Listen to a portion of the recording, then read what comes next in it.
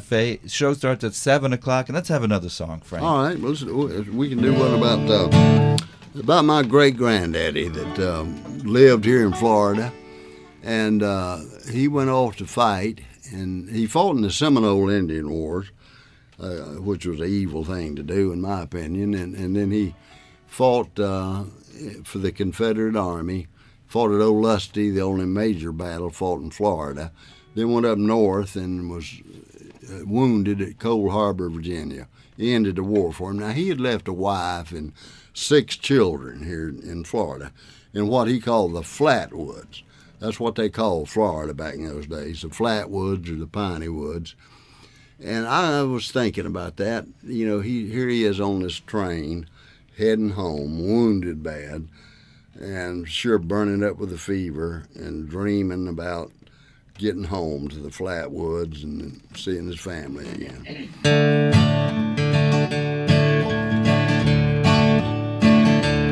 As I dream tonight of my home in Florida, I know my family misses me. As this train pokes along through the hills of Virginia, it's those Flatwoods of home I long to see. I can still smell the smoke of battle. I know we fought a good fight at a place called Cold Harbor, Virginia, where many good men gave their lives. I guess for me this war is over. The Yankee mini ball sent me home. Lord, I miss my wife and family. It seems like years that I've been gone.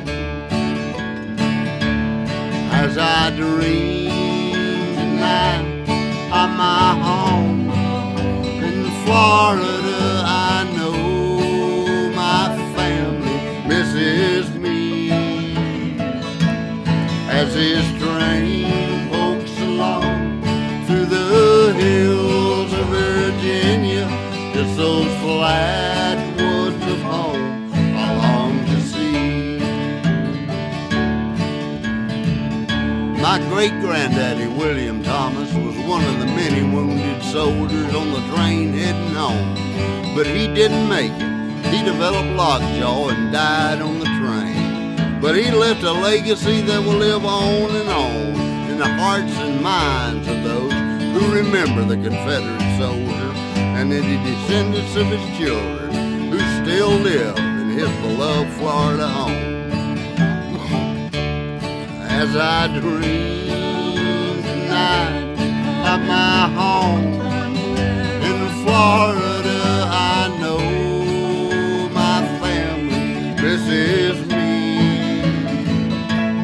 As this train flaps along through the hills of Virginia, it's those Flatwoods of home I long to see.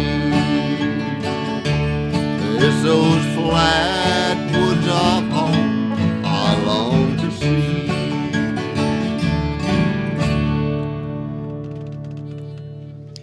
Live in the WLRN studio, Frank and Lisa Thomas with the Roadside Review. It's so touching when I hear you sing that, Frank, because that's your family you're singing about. These are true stories. Yep. I was raised up on stories about how it was back in those days. See, my daddy was born in 1882. Now, that was way on back there, before there were... My grandparents were both alive during the war between the states on both sides, on my mama's and my daddy's sides. And so the roots are deep, and the history is real.